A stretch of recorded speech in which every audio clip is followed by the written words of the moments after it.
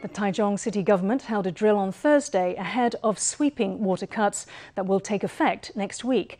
Starting Tuesday, water will be cut off 2 days a week on a rotating basis in Taichung as well as Miaoli.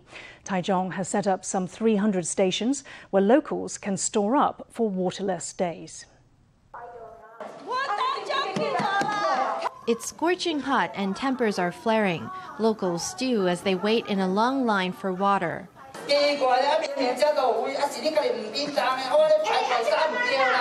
At long last, it's almost her turn at the pump.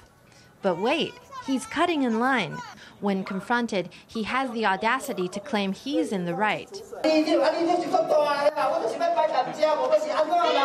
The borough warden tries to mediate to no avail.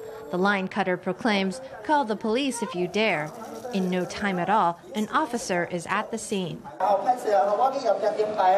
It's all a drill for water cuts that start next Tuesday in Taichung. Ahead of the big day, the Xitun District Office held an event at a local temple to prepare locals for all possible contingencies. There are more than 300 locations where locals can fill up on potable water. From the public announcements and water collection process to the warnings that will be issued by water stations that are running dry, everything is rehearsed to the last detail.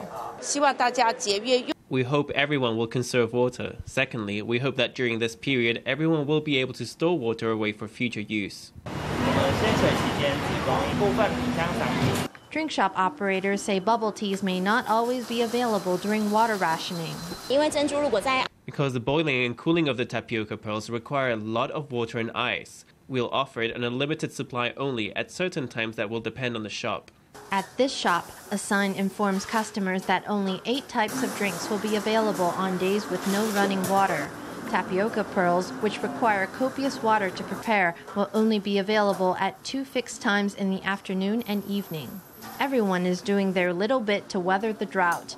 Even social welfare institutions are conducting drills to be ready. The little hands rub together. Before snack time, the children at this nursery now wash their hands with disinfectant instead of water. We used napkins before, but now, to conserve water, we give them wet wipes. Each little cube contains a wet wipe for children to wipe their mouths and hands with after eating. Bowls and cutlery get a basic scrub before a proper wash back home.